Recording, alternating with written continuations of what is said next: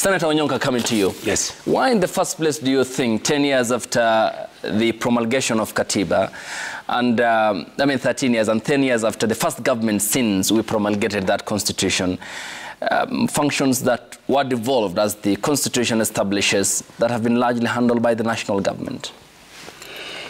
Making an announcement as to what the functions that are the functions that are supposed to be transferred is very easy, but in reality, effecting or implementing these functions has not been very easy, because I sit in the budget committee, I sit in the finance committee, and I can tell you that as they are doing their job, which constitutionally they are mandated to do in terms of deciding and coming up with this structure on how which functions are being devolved further to the county government. The issue that has been there, and I'm really hoping that the government of President Ruto is going to keep its word. The problem has been that the executive has very slowly and very painstakingly been acting as if they actually don't want these functions to be devolved. Yeah. And the reason for that is very obvious. The amount of money that under revenue allocation that we are having to the county governments, as you saw from last time, is about 85 billion. Yes, 85 billion. And yet we say the amount of money that we had expected was 410.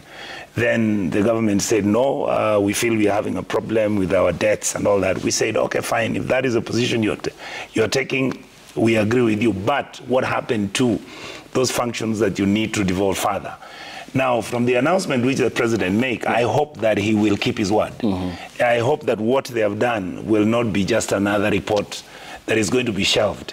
That these functions, it's true, they need to be devolved. The functions need to actually benefit Kenyans.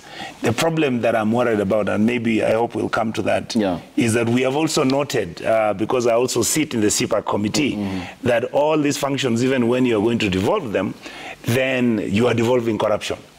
All right, I believe that's because there is the money element involved. Yes, there's a money element involved. If you look in the paper today, 7-8 billion shillings, as the Auditor General said, has been misused and basically wasted by water companies.